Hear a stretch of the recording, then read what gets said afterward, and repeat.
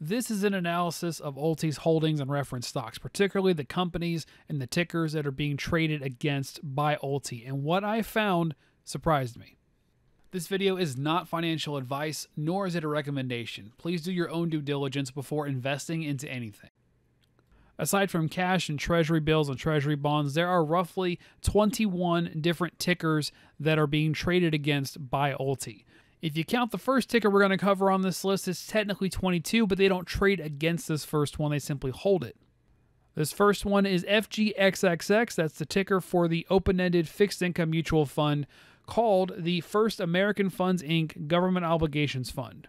If we look at the holdings breakdown on Seeking Alpha, it shows that this fund basically just holds cash and governments basically just means treasury bonds or other government obligations, which is exactly what the description says. According to MarketWatch and Seeking Alpha, the expense ratio is 0.14%, so it is pretty cheap. From the charts I've managed to find, this fund seems to stay roughly at $1. To be honest, I'm not really sure why they picked this to hold, because they already have direct cash holdings and they have direct treasury holdings as well. So this kind of seems redundant, but they do have this as a direct holding. Everything from here on this list are the tickers that ULTY is trading against in their option strategy, so they currently only have synthetic exposure to them. All data is from April the 13th, and all comments as to a company's profitability are using just plain net income to help keep this as accessible to beginner investors as possible. First on this list is ticker symbol BHVN, or Biohaven Pharmaceuticals. This is a clinical stage biopharmaceutical company. The company is focused on the discovery, development, and commercialization of treatments in key therapeutic areas, including immunology, neuroscience, and oncology. Their work includes glutamate modulation, myostatin platforms, and they have some clinical trials in the works on product candidates for obsessive compulsive disorder and spinal muscular atrophy. The company currently pays no dividends and currently reports zero revenue generation and does not appear to have ever made any revenue, or for that matter any profits. Their implied volatility, otherwise known as IV, is at 122.33%, which is an 89th percentile IV, and of course again that was pulled April 13th. What you're seeing on the screen right now is the daily candlestick chart for this stock. As you can see, it's been going up pretty consistently the last few months, bounced up even higher to an all-time high, stalled out, and then now it's hit what appears to be the beginnings of a support. It could go either way, but it looks like it may have hit a support for the moment. Next on the list is CLSK, that's the ticker symbol for CleanSpark. We did reference this on the original ULTY video. It is a Bitcoin mining company. They own data centers in Georgia that mine Bitcoin, and it does not host miners for other companies, which means they probably own and retain all the miners and the coins in their facilities. CleanSpark currently pays no dividends, and as of Q4 of last year, it was its first profitable quarter since Q4 of 2021. So this seems to benefit almost exclusively from the increase in price of Bitcoin. Its implied volatility is sitting at 127.48% as of April 13th, as a 3 percentile IV, which means this is actually pretty tame compared to its normal volatility levels. As we can see here on the daily chart, this company has benefited greatly from Bitcoin going up in price, considering it's their main holding. It is, however, important to consider the fact that the Bitcoin halving is coming up, and that could have an effect on this stock. For those who maybe don't know too much about crypto, I'll put this in very simple terms. The Bitcoin halving is when miners receive half as much in Bitcoin for the same amount of mining operation that they do. While this does increase the cost of acquiring another full Bitcoin, it also should theoretically increase the price of existing Bitcoins that are already on the market. Number 3 on this list is Coinbase, ticker symbol COIN. They are one of the more well-known crypto exchanges. They are already a reference asset for another YieldMax ETF. That YieldMax ETF is CONY. That ETF has performed pretty well in recent months. They pay no dividends currently, and Q4 of 2023 was its first profitable quarter since Q4 of 2021. So as you can see, just like CleanSpark, Coinbase also tends to hinge on the price of Bitcoin. Its implied volatility as of April 13th is sitting at 97.9%, and that is a 78th percentile IV. Next on the list is ticker symbol CVNA, that is Carvana. Carvana is a holding company that operates as an e-commerce platform. The cars are bought and sold by others on their platforms. They currently pay 0 dividends, and in terms of net income, Q3 of 2023 appears to be their only profitable quarter that I can find, and I can only look back as far as Q3 of 2021 on my brokerage app. Now, I'm aware on the daily chart, because of how far I zoomed out, it looks like it's not that big of a change between the lows and the highs currently, but it's actually a much bigger change than it looks like. If I zoom in here on the chart, you can see it goes down as low as $3.56. I'm surprised they didn't do like a reverse split or something. And that's right before 2023. Now it's sitting somewhere around the ballpark of $75 as of the day of this chart. I got this chart on April 13th, so there should have been at least 2 more trading days, maybe more, between when I'm recording this and when you're actually seeing it. In light of that, it's really no surprise to see that Carvana is sitting at an IV of 106.76%, which is only a 42 percentile IV. Next on our list is ticker symbol EH, which is EHang Holdings Limited. EHang Holdings Limited is an autonomous aerial vehicle technology platform company. The company designs, develops, manufactures, sells, and operates AAVs and their supporting systems and infrastructure for a broad range of industries and applications, including passenger transportation, logistics, smart city management, and aerial media solutions. The company currently pays no dividends, and it is not and has not been profitable in net income on all the reports I looked at going back as far as Q3 of 2021. Their IV is currently sitting at 78.98%, which is a 13th percentile IV. Next up is Enphase Energy, ticker symbol ENPH. Enphase is a solar company. They provide solar systems for homes, and they provide entire systems including the microinverters, power storage, EV chargers, and solar panels. The company currently pays 0 dividends, but is currently profitable. Latest report from Q4 of 2023 shows a profit of $20.92 million. Their IV currently sits at 82.75%, which is a 99th percentile IV. Next on the list is GigaCloud Technology Inc., ticker symbol GCT. GigaCloud is a B2B online marketplace. The company currently pays no dividends, but it is profitable. Q4 2023 showed a net income of $35.57 million. Their IV currently sits at 110.42%, which is a 52nd percentile IV. Next up is ITCI, which is Intracellular Therapies Inc. They're a biopharmaceutical company focused on the development and commercialization of therapeutics for central nervous system disorders. Products include oral antipsychotics. The company currently pays no dividends. They're not profitable, but they have at least generated some revenue. IV currently sits at 98.78%, which is a 98th percentile IV. Next up is LABU, that is a ticker symbol for the Direxion Daily S&P Biotech Bull 3X ETF. Put that in layman's terms, that is a 3X leveraged ETF that attempts to track the S&P Biotech Select Industry Index. The fund, under normal circumstances, invests at least 80% of its net assets in financial instruments such as swap agreements, securities of the index, and ETFs that track the index, that in combination provide 3x daily leverage exposure to the index, consistent with the fund's investment objective. The index is designed to measure the performance of the biotech sub-industry based on the global industry classification standards. The fund is non-diversified.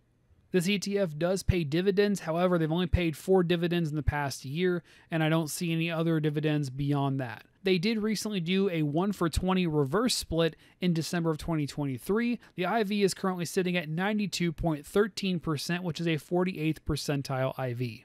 Next, we have Marathon Digital Holdings Inc., ticker symbol MARA.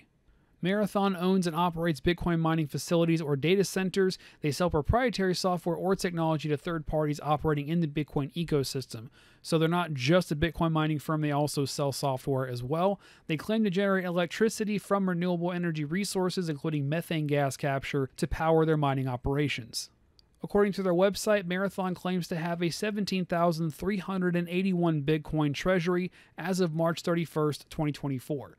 They pay no dividends. They are profitable. In Q4 2023, they showed a net income of $223.4 million. Their IV currently sits at 113.42%, which is a 35th percentile IV.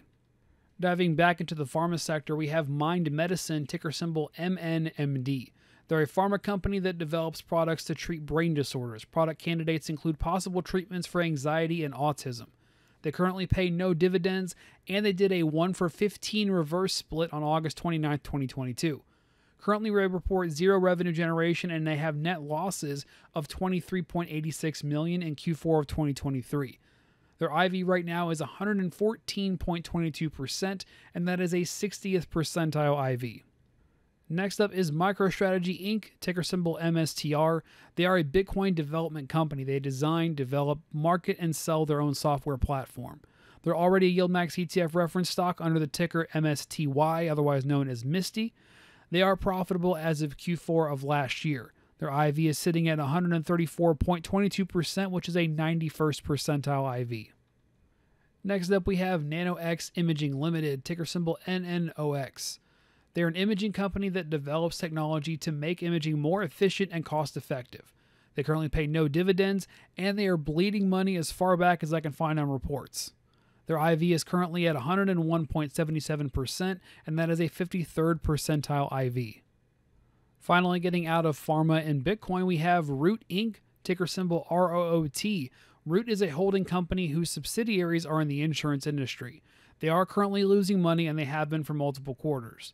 Their IV is sitting at 153.04%, which is a 69th percentile IV. And next up, we have Sunrun Inc., ticker symbol RUN. They're a home solar battery storage energy services company that designs, develops, installs, sells, and owns and maintains residential solar energy systems in the U.S. They currently pay no dividends. They are currently losing money. Their IV is sitting at 111.33%, which is a 95th percentile IV. And if you look at the daily chart here for their price action, they have been steadily trending down for quite a while now. Next up is Solar Edge Technologies Inc., ticker symbol SEDG. They are a solar energy hardware company. They currently pay no dividends. They are losing money on net income. Their IV is at 88.92%, which is an 88th percentile IV. And on the daily candlestick chart here, we can see they've actually had a pretty steep drop in recent months, and it seems to maybe be flattening out, but it's really anybody's guess what's going to happen next. Moving on, we have Supermicrocomputer Inc., ticker symbol SMCI. They sell servers as well as the parts for servers in addition to telecom hardware. They currently pay no dividends. They are profitable on the latest quarterly reports. Their IV is at 94.43%, which is a 90th percentile IV. And if you look at their daily candlestick charts here, they've had a dramatic spike in price in the last few months. Next, we have Viking Therapeutics Inc., ticker symbol VKTX. They're a clinical stage pharma company focused on the development of therapies for treatment of endocrine and metabolic disorders. They currently pay no dividends. They are currently losing money. Their IV is sitting at 91.66%, which is a 37th percentile IV. Looking at the daily candlestick chart, we can see they recently had a dramatic gain, followed by some degree of volatility. Moving on, we have Vertiv Holdings Company, ticker symbol VRT. Vertiv sells power systems, thermal management systems, racks, and enclosures for servers, in addition to whole server setups, including something they call the Smart Closet. They do pay dividends. They used to be as frequently as once per year.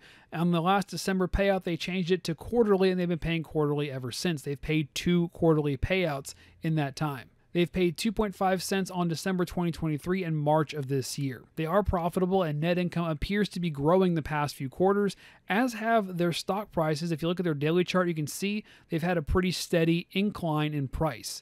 Their IV is at 73.27% as a 92nd percentile IV. Next up is Wayfair, ticker symbol W. You may have heard of them. They are an online e-commerce site for furniture and housewares. They currently pay 0 dividends. They are currently losing money. They have an IV of 81.93% at a 61st percentile IV. If we look at their daily chart, we can see that they used to be at a much higher stock price. They dropped, and then they've been trading sideways ever since. And finally, the last holding on our list is Wolfspeed Inc., ticker symbol WLLF. They're a semiconductor company focused on silicon carbide technologies with applications such as fast charging for EVs and power storage. The company currently pays no dividends. The company is currently losing money, but they have previously reported at least 1 quarter of positive net income. Their IV sits at 110.61%, and that is a 100th percentile IV. And as we can see here on the price action chart, we can see that they've actually been trending downward for quite a while now after having a double top. Now that that's out of the way, here's my final thoughts. First off, YieldMax classified this as high risk for a reason. Many of these companies are losing money. Some have never even actually turned a profit. Despite the number of tickers they trade against, this ETF is heavily biased toward crypto, solar, and pharma stocks, so diversification isn't as great as it might look on the outside. This next part wasn't in the script. I actually came back after we just saw this month's ULTY payout. This is now the second dividend payout in a row from ULTY, and it was over $1, despite the fact that they've been trending downward in share price. Usually that's not what happens on these ETFs when they go down in value. So I'm not sure how much they can continue to do this, because if they're going to pay over $1 in dividends, they either have to do a reverse split, which is always bad, or they're going to have to lower the dividend. I'm not sure which one they're going to go with, but something's got to give. In light of this information, what are your feelings on ULTY now? Let me know in the comment section down below. If you like this video, you might also enjoy this one here on the screen. Subscribe to join the Cash Flow Club and hit the bell for notifications so you don't miss a single video.